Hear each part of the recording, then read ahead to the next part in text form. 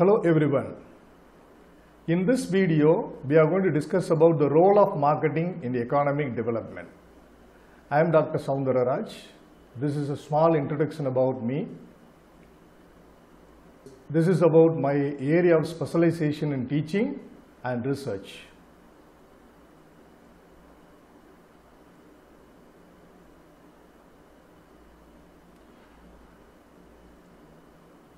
Role of marketing in the economic development. No one could deny the fact that marketing through its functions contributes a lot for the economic development of any country. Marketing has acquired an incredible place in the economic development of a country. It has also become a necessity for attaining the objective of social welfare. As a result of it, marketing is considered to be the most important activity in any business enterprise, irrespective of its size and operations. That is the reason why we evidence that number of successful business enterprises are headed by marketing people. Marketing people occupy the high positions in successful business enterprises of the world. The significance of marketing for the economic development may be discussed with a few points. Marketing is a determinant of standard of living of people. By offering luxurious and sophisticated products, marketing paves a way to meet out the left out or unmet needs and wants of the consumers. It enhances the standard of living of people by making them to buy and consume sophisticated products or products of status symbol and other luxurious services.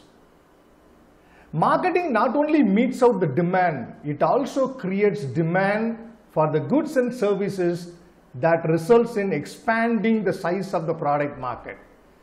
By way of promoting the marketing offers of various companies belong to various industries,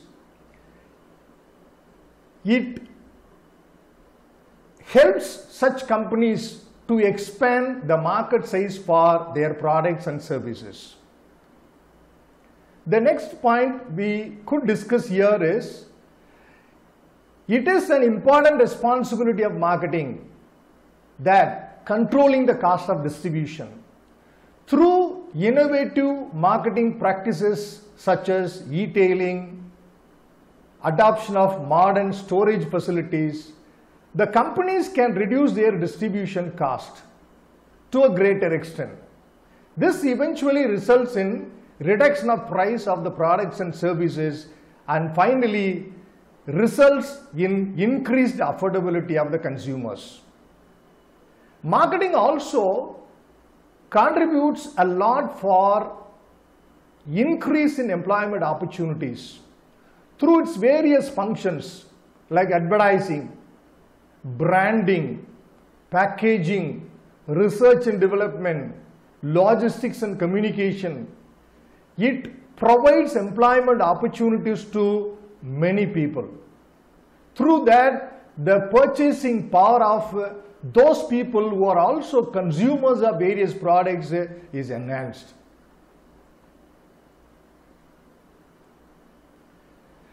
Marketing would make the product capable of being brought to markets instead of perishing on the way through its functions like proper transportation, storage, and many other activities. It brings the products from the point of production to the point of consumption. It also offers 4 different sort of utilities to the products, and that contributes for monetizing the perishable products before they are perished. Marketing enables the consumers to obtain the greatest value for his very limited purchasing power. With the purchasing power you are blessed with, you can buy what you are able to buy.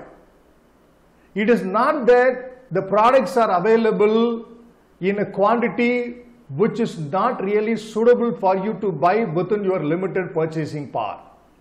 You can buy shampoo for a single penny or 1 rupee in the case of India. The shampoo is available in sachet packing. There is an Indian company which is a pioneer in introducing sachet pack, which is nothing but Kevin Care Limited. By offering shampoo for a price of 1 rupee, might be a very small quantity which could be used by a person for a day, it has enabled the poorest of the poor to buy and use shampoo. Marketing is an economist arbiter between productive capacity and consumer demand. It really maintains a strategic fit between the productive capacity available with the companies belong to various industries and the demand for the products available in the market. It maintains a good fit between these two aspects. Although marketing cannot create purchasing power, no way it could create purchasing power of the consumers. However, it can uncover and direct that purchasing power already exists with the people. That is very important. Marketing requires a money system to be effective. Many underdeveloped economies have significant non-monetized economic segments which stunts growth at a very low level. Specifically, I would say the segments like which produce agricultural products. Much of the agricultural products go waste because of lack of marketing activities.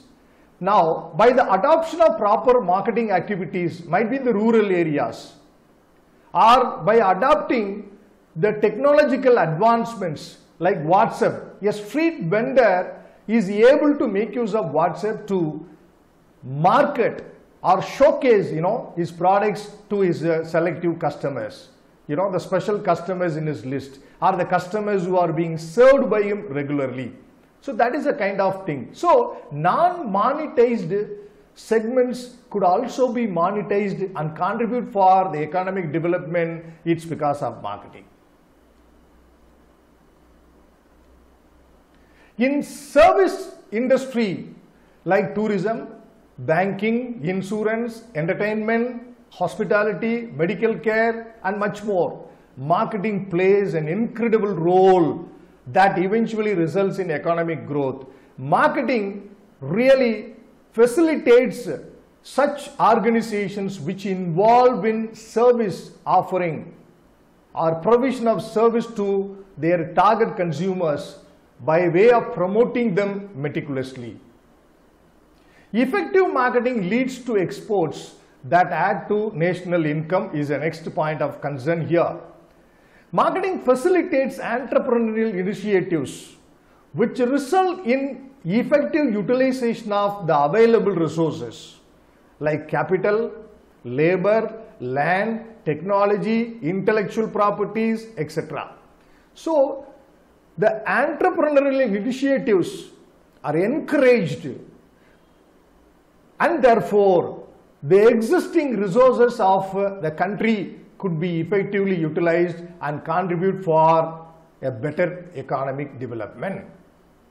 It ensures industrial growth through efficient promotion of the products of companies.